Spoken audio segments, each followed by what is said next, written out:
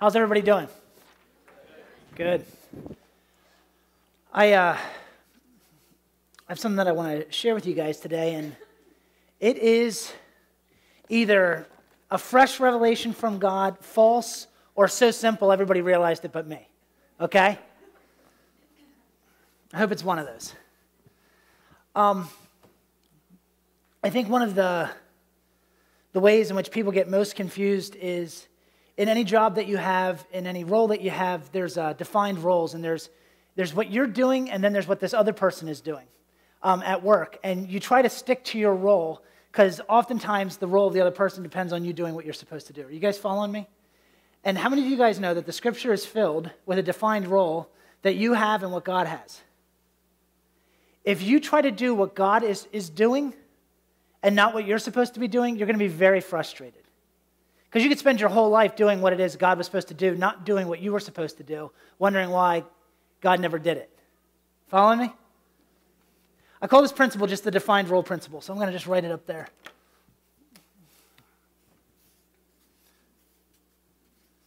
If I drop, it's from the thickness of this marker, not the Holy Ghost. I could.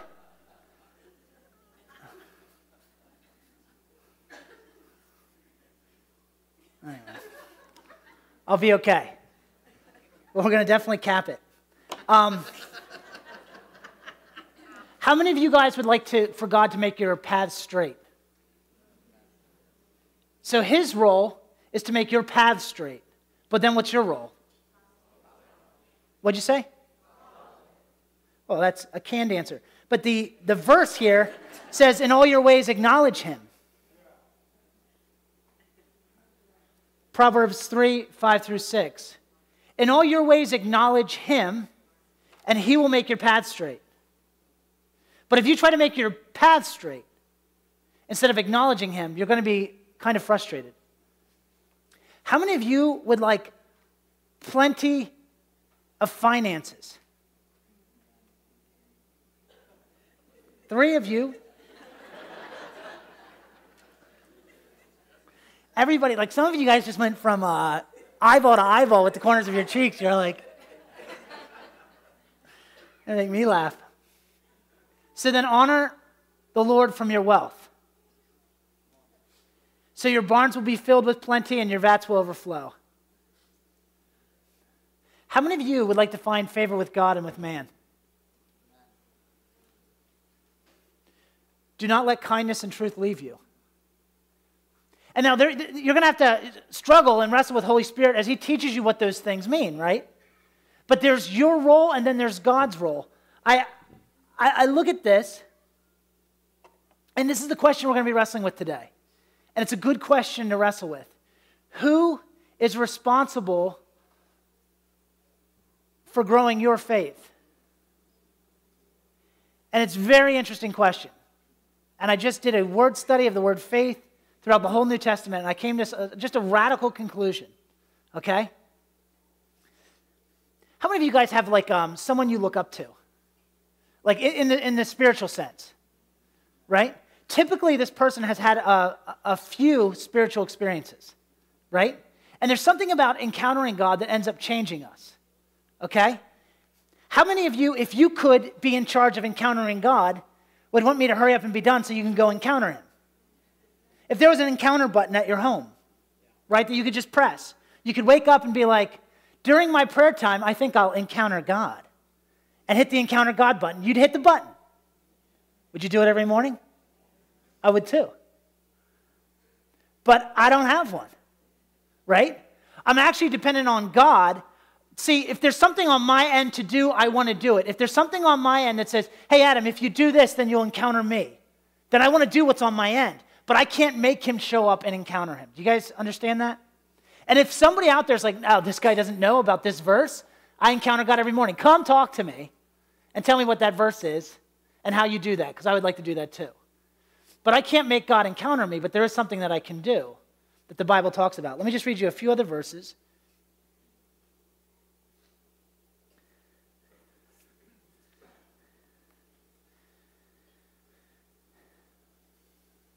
How many of you would like all things to work for good in your life? The good and the bad. Romans 8:28 says, and we know that God causes all things to work together for good to those who love God. So my role is to love God. To love God, I need to obey his commandments, right? John 14:21 says this, he who has my commandments and keep them, he it is who loves me, and he who loves me shall be loved by my Father, and I will love him, and I will disclose myself to him. That disclosing is that encountering. Make known. God will make known to you. How does he make himself known? To who? To those who? Are you guys saying obey his commandments? Is that what you're saying? Because you guys aren't in sync out there.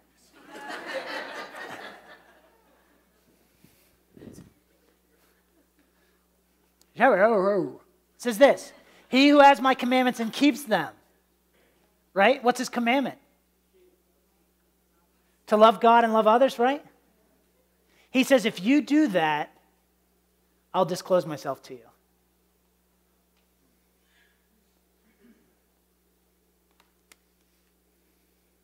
I am who I am because of my encountering of God. Now, I didn't make him show up, but he showed up for a specific reason, and we'll get to that. And if I could make him show up more often, I would. But there is something that I can do on my end to help get those encounters going. Okay? Now, here's the thing. Brian's sitting in the front here. Brian had this awesome encounter with God, and it was, I think he was, and forgive me, you were either 2 days before having the twins or 2 days after having the twins. When you called me and said, this is what he kept saying. He said, I just believe that God knows what I need without asking. And I just believe that God's going to provide a vehicle for Nicole and I, because he was having 4 kids, right? After the 2 were born, you had 2, then you had 2 more. And he needed a van. And in the midst of saying that, the kids are born, and he needs a van to haul all these kids around. 3 days after the kids were born, somebody felt led and bought him a van. So now, he has this, if I could just use faith as the capacity to hold something.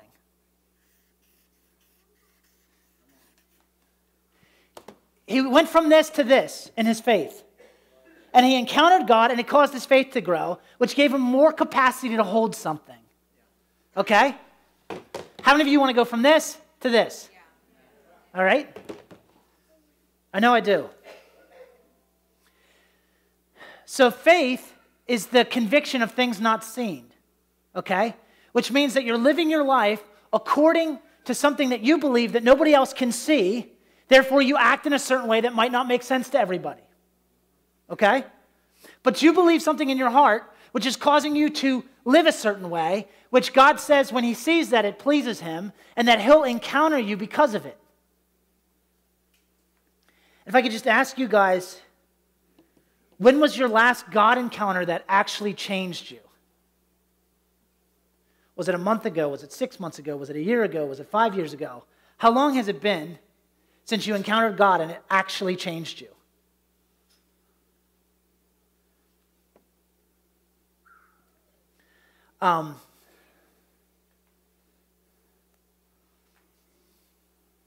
There's a wife there was a verse that my wife was holding on to, and it was, God blesses the barren woman. He makes the barren woman the mother of many children. Shout for joy. And she was holding on to this verse, and I mean, it took us forever to have kids, but she got alone with God.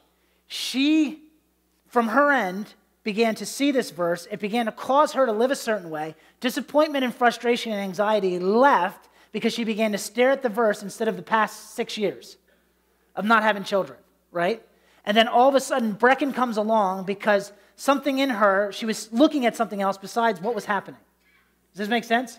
And then she went from this to this. And if you look back on her life, a big portion of her faith has to do with what God did in the midst of childbearing for her. And she knows him as a good father in that way. Does that make sense? See, Brian knows him as a provider maybe more than I do. It's part of his faith, and it's part of his faith walk. And so part of his faith and the size of the capacity that he has is because of an experience. Because of her, it was an experience. I was baptized in the Holy Ghost. I was promised at the age of 16, God revealed that verse to me that was just read, Acts 1, verse 8, but you will receive power when the Holy Spirit comes upon you and you will be my witness. When I was 16, God showed me that verse. And when I was 29, it happened. And I encountered him. And a lot of portion of my faith comes from that encounter. You guys hear what I'm saying? A lot of portion of my faith comes from the identity message when God finally, or the Holy Spirit finally revealed to me what it means to be dead to self, for the old to be gone and the new to be here. But they were experiences. I always had the Bible and what the Bible said. It was always there. But until I encountered God in the scriptures, it didn't become part of my faith. You guys follow me?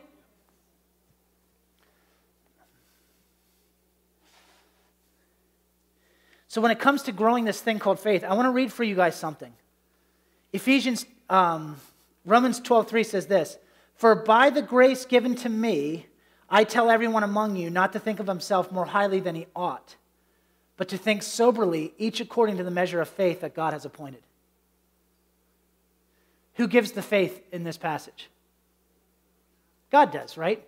He gives each person an allotted amount. And now you could read that and say, okay, so everybody kind of has a different starting point, like in the parable of the talents, like 1 and 2 and 5. But just hold on a second. Each is given a portion of faith. And what happens if you think that you have more faith than you do, then you're going to get pretty frustrated. It's not this, and I used to see it this way. Don't be proud and think you have more faith than you do. If you think you have more faith than you do, you're going to hit a lot of dead ends, and you're going to get really frustrated why God isn't moving. Follow me?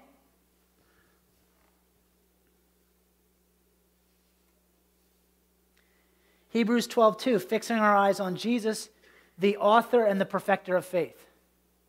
So are you the author and perfecter of your faith, or is Jesus the author and perfecter of your faith? Jesus is, right? I can't tell you how many times I've heard people say, well, you just need to grow your faith. But I can't grow my faith. But there is something I can do, and I will tell you that in just a second.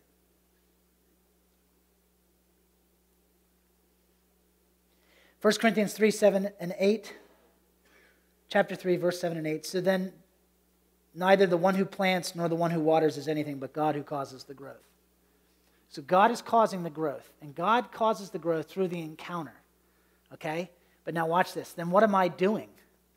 Am I saying just sit there and God will just cause you to grow after a while? That's not what I'm saying.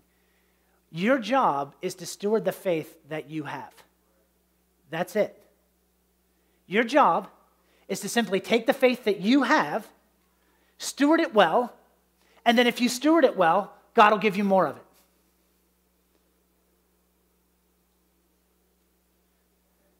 But you can't grow your faith.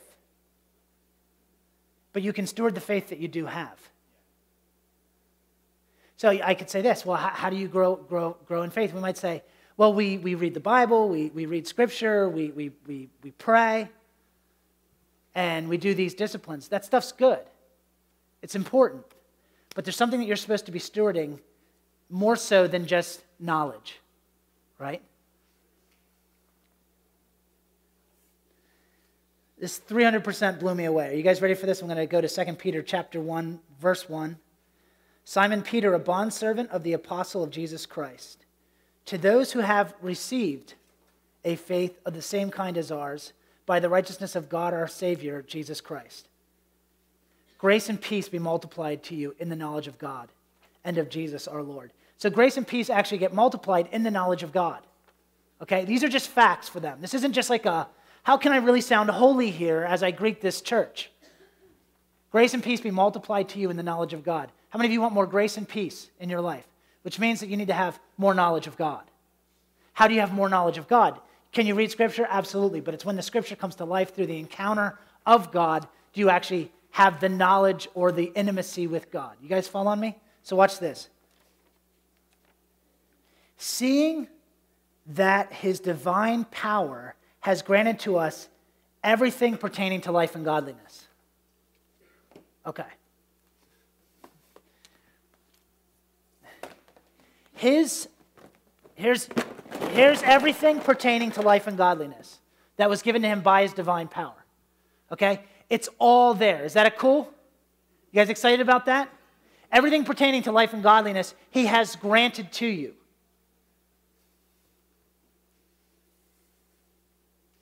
But what is everything pertaining to life and godliness? It'll tell us here in a second. Through the true knowledge of him who called us by his own glory and excellence. For by these he has granted to us his precious and magnificent promises. Are you guys ready for this? Everything that I told you about those experiences were based on a promise off Scripture. How do you form relationship with somebody? Well, you listen to what they say and then you watch them follow through. You listen to what they say, you believe in what they say, and then you watch them follow through. Does God want to follow through on all of his promises? Absolutely. Absolutely. Are you going to be a different person next year if you continue to endure and be in relationship and steward the faith that you have? Do you think God wants to encounter you again? See, here's my question. I find it fascinating. You have all these people, right? Let's say Brian's up here and he's talking and he's tearing it up. He's talking about the Holy Spirit. And he says, for those of you who want to receive the Holy Spirit, right, I want you to come up here. We're going to lay hands on you. He goes and he lays hands, and some person is like, right? And they're on the ground, and they're shaking, and God's encountering them, and somebody else is like, felt nothing, did nothing, right?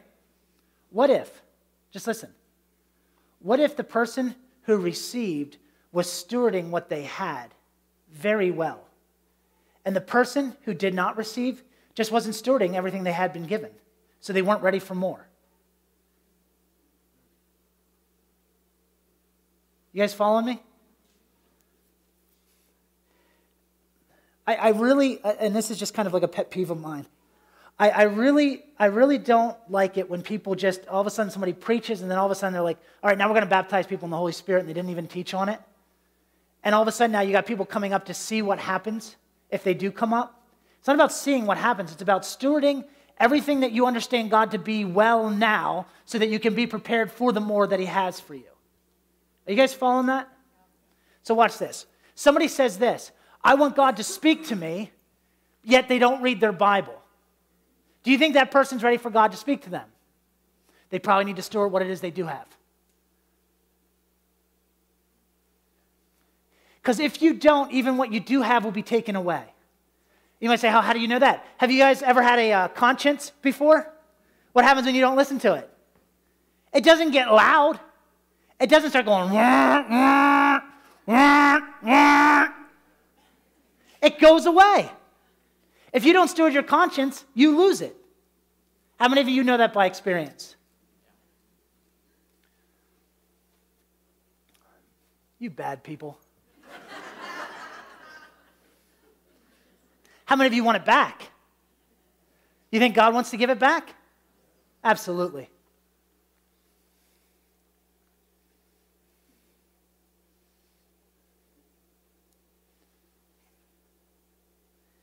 So what's going to happen with these precious and magnificent promises? In order that by them you might become partakers of the divine nature. Do you know what part of the divine nature is? Not worrying about money. And I don't say that so therefore don't work and let the government support you. That's not what I'm saying. But I can promise you that Brian probably has a little bit more of the divine nature in that area because of the promise that he read in Scripture, and because he had his heart set on it, and he fixed his eyes on it, and because he encountered God, and his faith went from this to this, because of an experience based on the promise. You guys following me?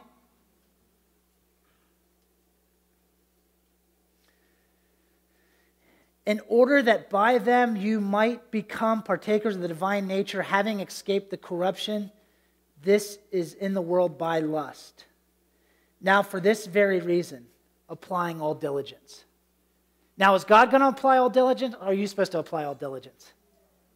You are. That's your defined role, right? You're going to apply all diligence. That word in the Greek means what it says it means. Everything you got, pressing the envelope, pushing as hard as you can. Okay? Are you guys ready for this?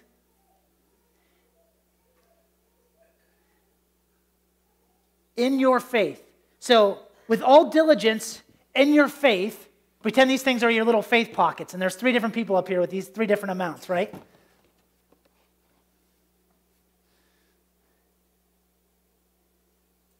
Supply moral excellence and in your moral excellence, knowledge, and in your knowledge, self-control, and in your self-control, perseverance, and in your perseverance, godliness, and in your godliness, brotherly kindness, and in your brotherly kindness, love.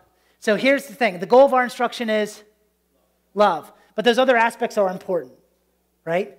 So if the goal of our instruction is love, I'm going to take the faith that I've been given. I'm going to come over to everything that he's provided. He's provided all this stuff, right, of godliness, like moral excellence, like love, like brotherly kindness, like self-control. And I'm going to fill it. But there's only so much I can fill it with. Then I'm going to take this and I'm going to steward it.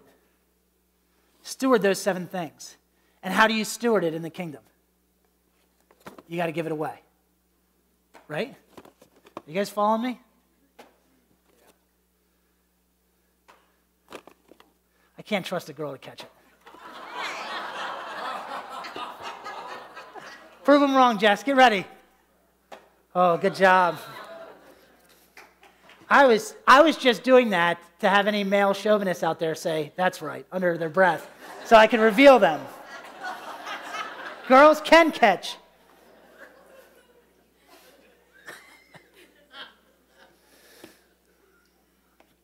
It was from this marker. Now listen to this. For if these qualities are yours and are increasing, they render you neither useless nor unfruitful in the true knowledge of our Lord. What happens in Matthew 25? You got somebody who's got 5 and 2 and 1, right? The person with 1, these 5 give it all away. They give it all away, right? This person holds on to it. So let me see 2 of those. Give me one more. What if there's this and excuse me if I don't have my history straight here. I'm going to try to describe Jewish culture to the best of my ability. Rosh Hashanah was the New Year for the Jews, and you had to have it together by Rosh Hashanah, okay? Because Yom Kippur was coming up in like 10 days. And based on how you were doing is how God was going to deal with you, okay? So by the New Year, you wanted to get it straight to finish out the year well. And if you didn't finish out the year well, you had 10 days to get it really straight. And if you couldn't get it straight for those 10 days, then it wasn't going to go well for you. You might say that's funny. It's funny, but it's not, because we don't know what encounters we're missing because of how we're stewarding what it is we've been given. Does that make sense? So okay, let's just say, instead of me with all diligence, with love and brotherly kindness and self-control and knowledge and moral excellence, instead of me pressing the envelope and giving everything God gave me away, I hold on to it. And God's coming to encounter me because he wants to give me more faith so I could be more like him, more like the divine nature, escaping more of the corruption of this world, right? And he comes around, and this is what he sees. Now, as a good father, would you give your child a bigger container when they can't even handle the one they have? Then the encounter's missed. Why? Because we were holding on to the very thing that we were supposed to give away. You guys follow me? But we were, with all diligence, supposed to press this on. Because for a while, I had the roles switched in my head. I felt like if I grew my faith, then God was going to make me love people better. But that's not the role. I'm supposed to love people to the degree that I can. To the degree that I can, which means this. If I could just draw this for you for a second.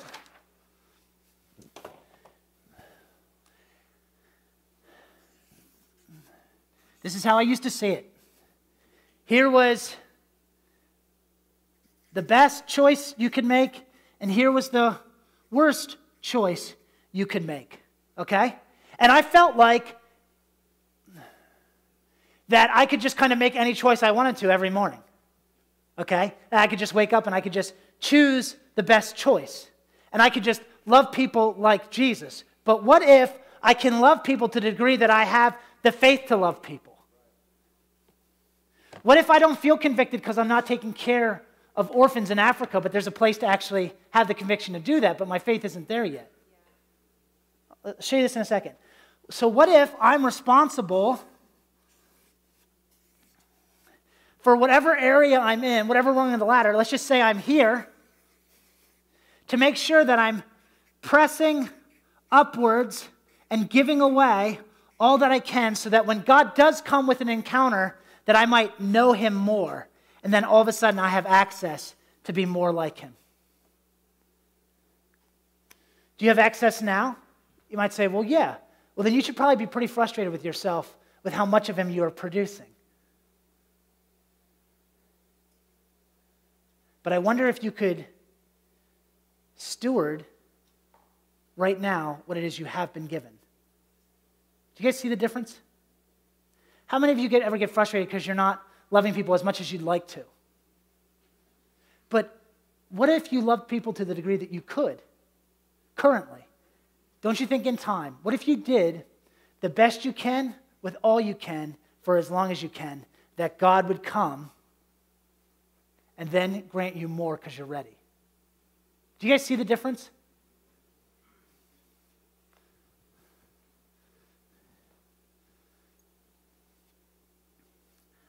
I want to know what my faith is so that I can live according to it and so that I could steward it well so I could get more of it. That's a great question. I would need a conscience for that, because I bet you my conscience is to convict me of whatever line I'm at. I bet you if I live less than that, I bet you my conscience is going to kick in. I bet you condemnation is living above what it is you're capable of living. What if that was actually condemnation?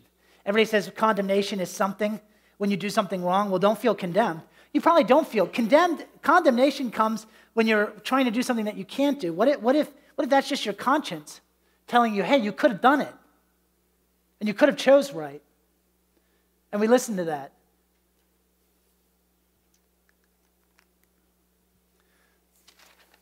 Okay. In Matthew 10:39, I'm going to call this the second principle.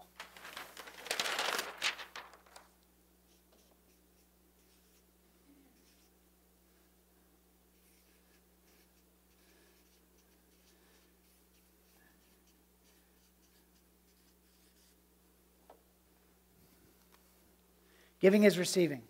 Matthew 10:39. He who has found his life shall lose it, and he who has lost his life for my sake shall find it. Okay? Whatever we're willing to give away, we actually get. Whatever we try to hold on to, we actually lose. So what happens in the parable of the talents? You have this guy here, he's got 1. This guy has 2. This guy has 5, right?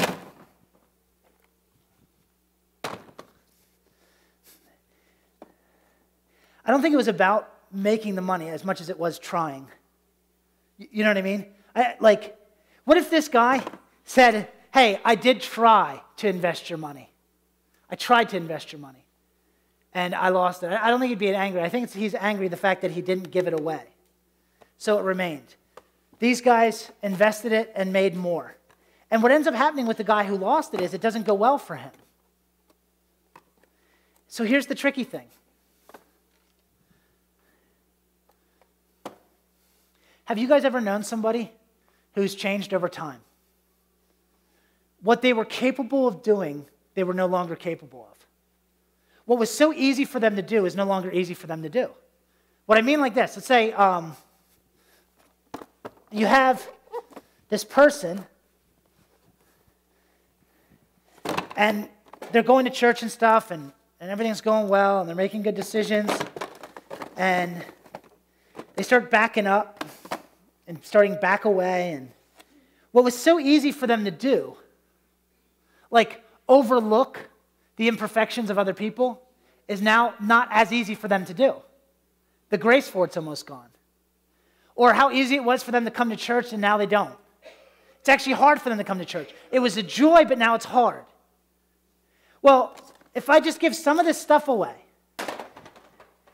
and I refuse to give away what I've been freely given, I wonder if God wouldn't just say, okay, apparently you can't have this much and you can't handle it. So, here, try to do that to the best of your ability. If you can't handle this, why don't you just try to handle this to the best of your ability? And we'll see how you do. which just brings so many things to question. It's like our standard for how somebody should be living is now blown apart based on how much faith they have. Does that make sense? So it's very hard for me to judge somebody. Now, there's standard things that aren't wrong. Like if someone's, beating up somebody in the parking lot, I'm not going to say to you, now hold on, you don't know how much faith they have. Okay? Just let them work that out.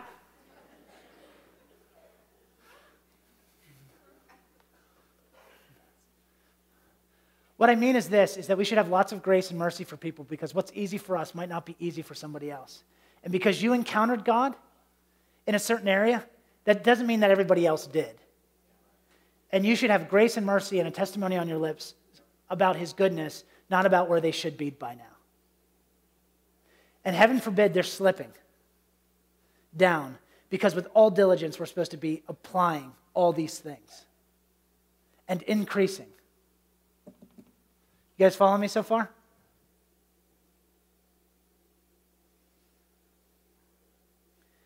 John 12, 24 through 25.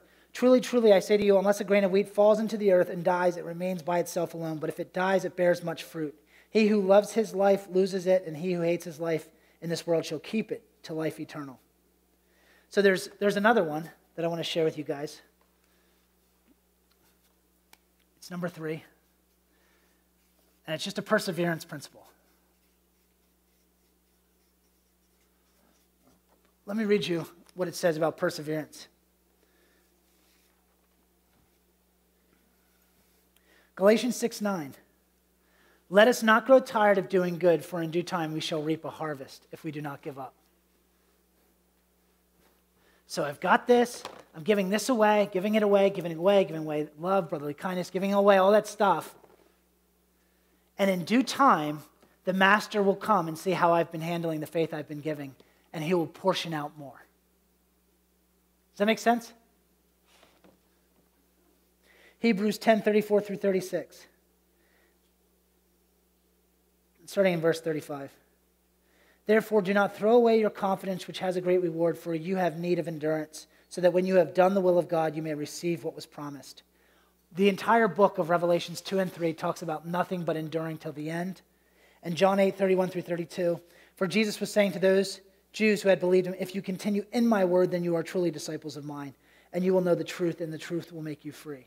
So there's if I could just draw this. If you're sitting on the sides, you're losing out. There's chronos, which is the Greek word for time.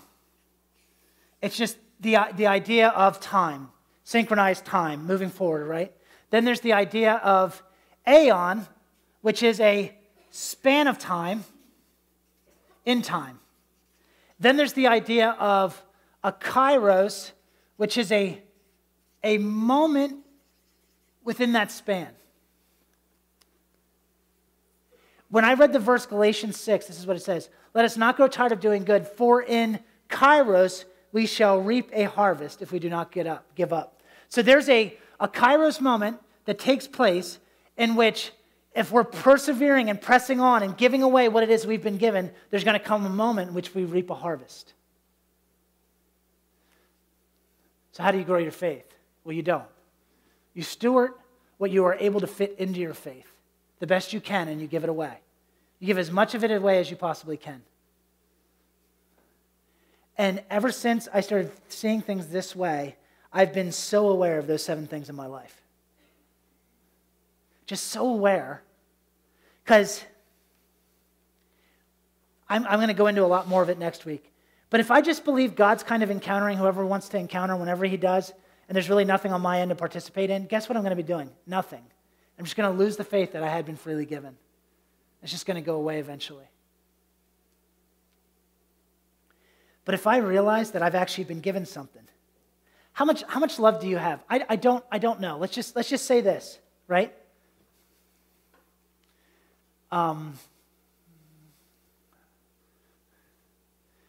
Here's a scenario. It's an awful scenario, so I apologize. You come home and you find your spouse cheating on you, okay? One person comes home and is able not to beat them up, is able to hold back physical violence. And for them, it's a big deal. You guys following me? For them, not getting involved and literally physically getting violent is them pressing their limits to the test. And they're literally doing everything they can with all the self-control they have to not hit somebody.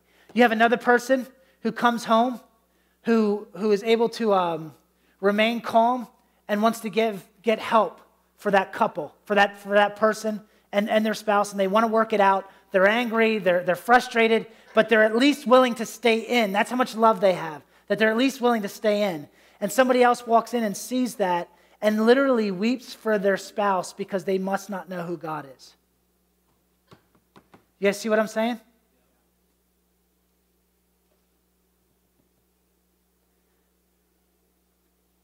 And this person doesn't make it about them. It makes it about the spouse who's in trouble, and they must not know God, and they're literally in danger, and they're making it about them, not themselves.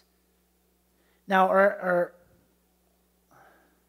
should these two aim to get here? Absolutely. We should all aim to get to a place of absolute love. Is it possible to be like Christ? Yes, it is. But I bet you it's a harvest in which you sow and reap, sow and reap, and sow and reap.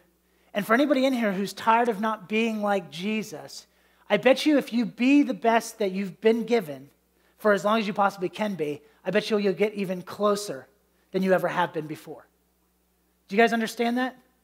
And there's something in this that is just so sobering and so exciting when I don't have to be like so-and-so.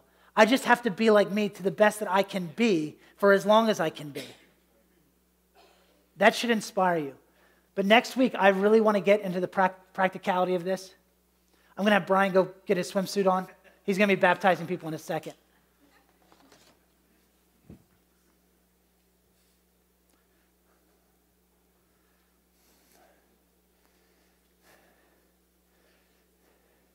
This last principle I'm going to bring up because I just want to bring it up. I call it the Superman principle. Do you know that Superman had one weakness? Does anybody know what it was? He had two. He was terrible at disguising himself, and it was kryptonite, right?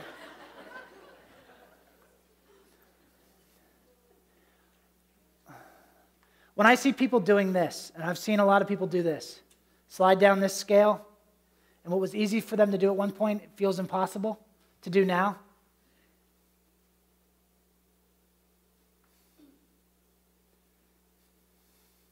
They had this mentality that they were invincible. They had this mentality that they were the hero of their own story. And I learned this a long time ago, and hopefully I never let it go. I am not the hero of my story. The things that I have in my life are because of him, and they were gifts, and thank God. The only thing I did was steward, if I have anything, is steward what I was given, right? Do you know how many warnings are in the Bible towards us? Superman got one. We get about 100 warnings in the Bible about false teachers, about false doctrine, about false prophets, about sin that easily entangles. There are so many warnings in the Bible. We must be a pretty fragile people. Now, I know we don't like viewing ourselves that way sometimes. We can be invincible with the Holy Spirit, but we need to be careful because of how many warnings are in the Bible. And people say this, they say, well, that's just not me. That's not going to happen to me. I'm the hero of my story. And it's like, I've seen it happen to the best of them. You know who I've seen it happen to? A lot? Those who got excited right away, who didn't build a root system, and they just withered up right away. The ones who are the most excited sometimes are the ones who immediately go away. It disturbs me. So Superman just had to watch out for kryptonite. There's a lot of warnings in the Bible, and we need to heed what they say because they're in there because he loves us. Not to tell us how weak we are, but he wants us to be very careful. And I just want to give this warning about false doctrine and false teachers.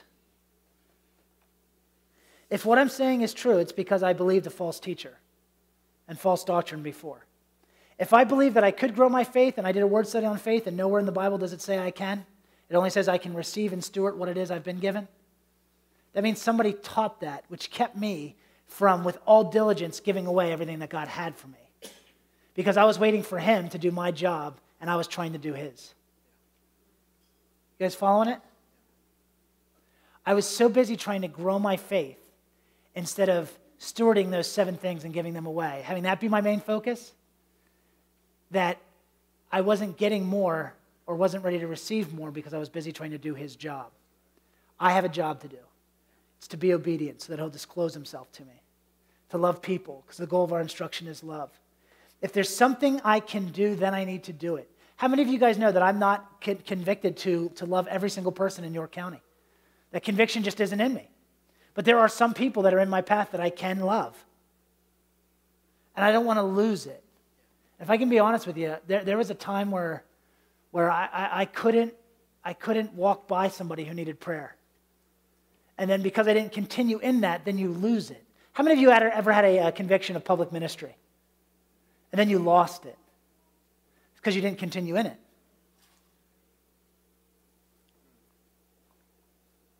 But I bet you can get it back. So do whatever you can, as good as you can, for as long as you can. And I bet you God will encounter you, and I bet you your faith will grow. Does that make sense?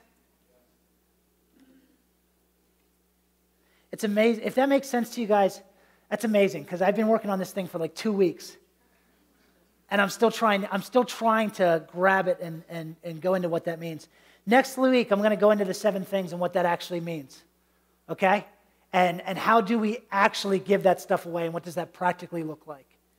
If it's true that we're supposed to be stewarding something, we want to have, with all diligence, make sure that we are stewarding it well, so that we can encounter him and that we could grow in faith, that we could put on more of the divine nature and let go of more and escape the corruption of this world. Amen? Do me a favor. Read 2 Peter chapter 1 for yourself, slowly. Very slowly, and let the Holy Spirit read it to you. And have an encounter with that scripture. And really, really take your time with it. I'm going to pray for you guys, and then we're going to have some people get baptized today. That's why we're ending a little bit early today.